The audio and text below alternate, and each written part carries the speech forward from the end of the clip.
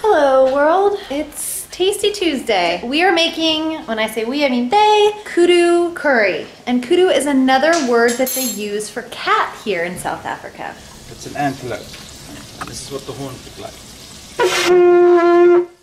So we've got some onions going. Actually, you should ask the chef, a big rabbit looks like me.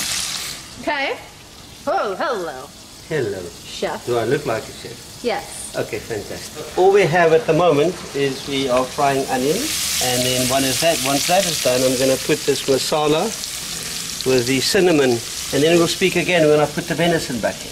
Beautiful. Okay. When he says venison, he means kudu, which means cat. Kudu.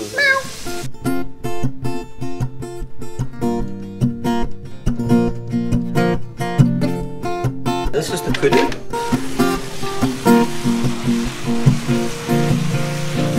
So did you kill it?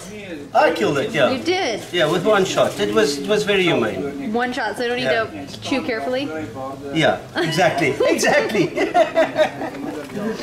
So where do you find kudu? Like in the front yard? Right in the front yard opposite the church. It goes to church regularly on Sundays. I'll have my glass of whiskey, sit on the stoop, and then literally when the lions go away, I kill the kudu. Shoot the church. We are deer. in Africa.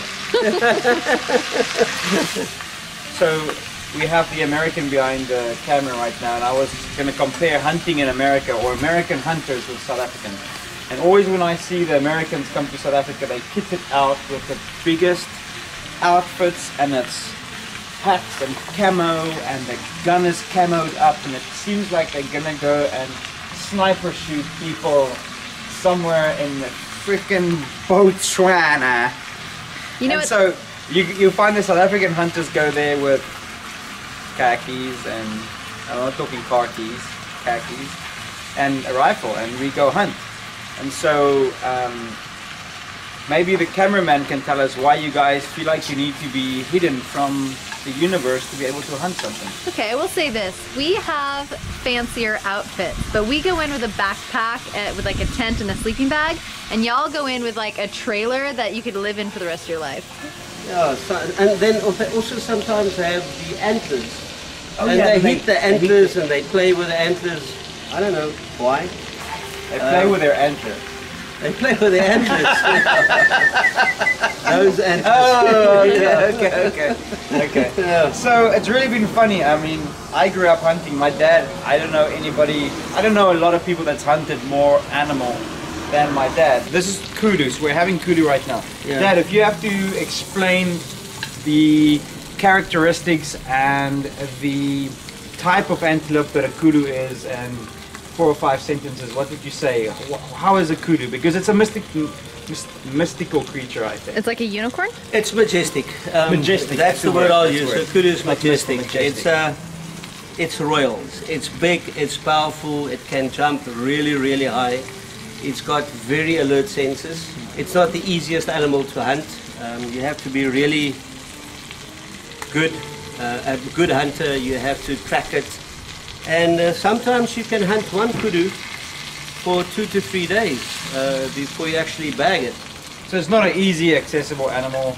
It's not a. It's kind of a. I know this myself. I've never shot kudu. I've shot an eland, which is much bigger antelope. But I know that shooting a kudu is kind of a big accomplishment for a hunter.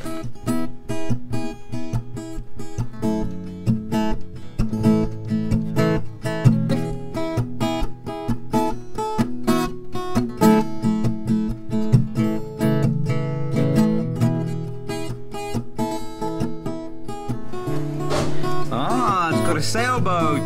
How is it? It's really, really nice.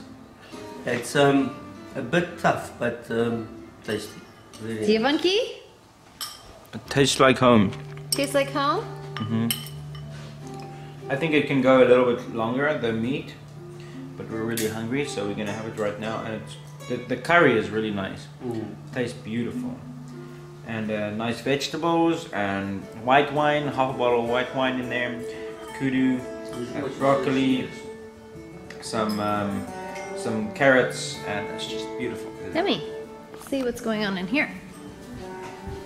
This is Aubrey's bunny food. Yummy.